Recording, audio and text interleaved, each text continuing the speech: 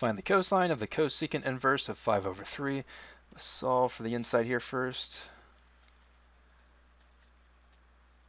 And just get a component here so I can do, where's 5 over 3?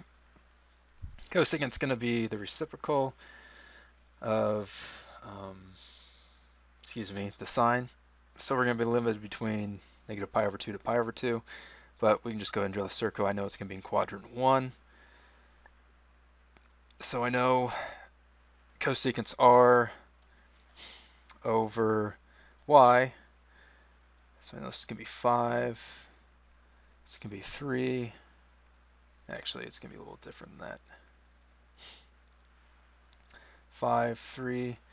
And I need to, because I'm going to take the cosine there. Let me think here for a second. Yeah, I'm going to have to figure that out. 3, this is x, and well, this should be theta. I'll just make that theta. And this is r, which is 5.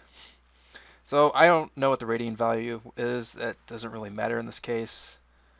Radian value. I do know that whatever that is, it's going to give me it's going to spit out those components. I don't know what x is, but I'll use the Pythagorean theorem here. So I'm going to do r squared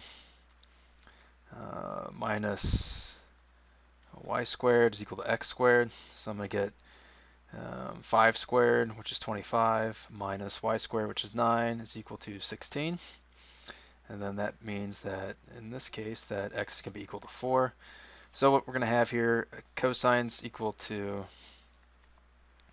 of theta is equal to y over r, which is just going to be equal to 4 over 5. That's it. That's our solution.